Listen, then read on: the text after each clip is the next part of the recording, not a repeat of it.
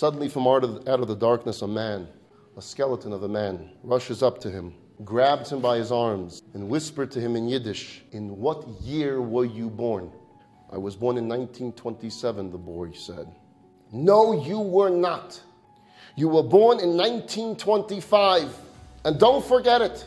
What year were you born?" 1925. "Good."